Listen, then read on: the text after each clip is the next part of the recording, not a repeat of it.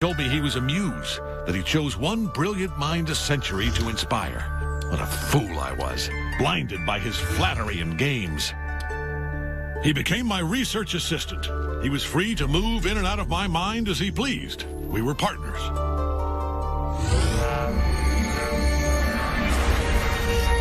When he told me that I could complete my research by building a gateway to other worlds, I trusted him.